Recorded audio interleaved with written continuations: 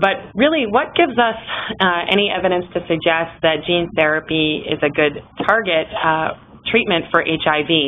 And I'm sure to many in this group, the man on the screen requires not much introduction. Timothy Ray Brown is also known as the Berlin patient. He's the only known individual cured of HIV to date.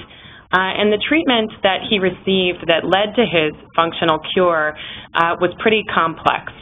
Timothy developed AIDS-related leukemia, or cancer in the white blood cells, and required a lot of treatments that eventually led to his current health status.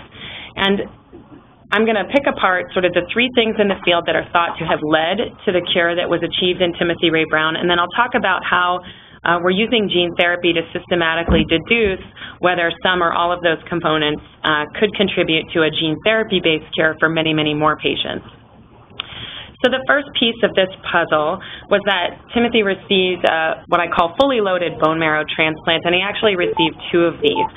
And the main take-home here is that that particular treatment involved what we call myeloablative conditioning, or intensive treatment to essentially wipe out all of his existing blood cells and blood cell production. This not only got rid of many of the HIV-infected cells in his blood, but it also created a lot of space for new cells to take over blood cell production, and specifically in his case from the donor. Now, the donor in the second transplant that he received happened to also carry a mutation in a gene called CCR5. And this is a gene we call a co-receptor for HIV entry. It's a small protein expressed on the surface of T cells and some other cells that HIV will use to infect cells. And when CCR5 is not expressed on the surface of cells, such as in the donor of Timothy's second bone marrow transplant, HIV is not able to infect those cells, so the cells are actually resistant to HIV infection. Now, because Timothy received myeloablative conditioning, these donor cells were able to go in and actually form new blood cells, including T cells, that were HIV resistant.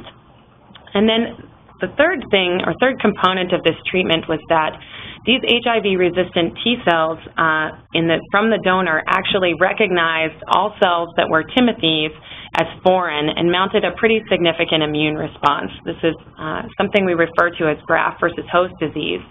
And this is important, too, because it's possible that these T cells from the donor then went out and sort of recognized any residual HIV-infected cells that were Timothy and eradicated them.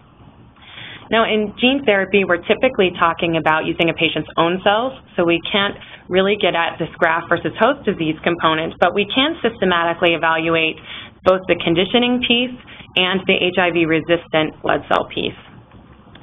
So we currently have 2 clinical trials enrolling patients with AIDS-related leukemia to get at the conditioning piece, and we're targeting this patient population because it would be appropriate to treat them with things like chemotherapy that are used in conditioning.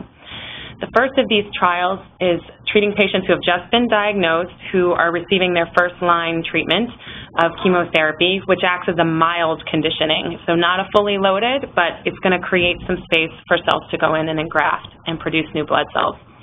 The second trial is actually going to take patients who have the same diagnosis but have already failed that first-line treatment. Their cancer has come back, and so basically they would be candidates for transplants, and they are going to require a fully loaded conditioning regimen. And this will allow us to compare whether mild conditioning or fully loaded conditioning is more beneficial to the gene therapy treatment. And we don't know in any of these cases if we'll be able to achieve enough gene-modified cells or HIV-resistant cells in these patients. So we've included in these trials a gene that's resistant to chemotherapy. So if these patients go on to receive more chemotherapy after their gene therapy treatment, the gene-modified cells are protected from that chemotherapy. And so it would be a way for us to increase the number of gene-modified cells if 2 low levels are observed after their treatment. Now, to render these cells HIV-resistant, we're actually using a dual strategy. So, as I mentioned, Timothy's donor had a naturally occurring mutation in CCR5 that prevented it from being on the cell surface. We've actually introduced a mechanism that doesn't require you to have that mutation, but will basically degrade any CCR5 in your cells before it has a chance to get to the cell surface. to mimic what had happened there, but is basically viable in many different patients' genetic backgrounds. But one of the elegant things about the HIV virus is that when it can't find CCR5, it will sometimes try to find other receptors that it can use. Another one is called CXCR4. And so we also introduced a small protein called a C-peptide. This is actually a mimic of a piece of the HIV viral envelope that attaches to the cell surface. And this actually prevents the cell from taking up HIV regardless of which co-receptors are expressed. So it's really kind of a double whammy to prevent HIV resistance in these patients.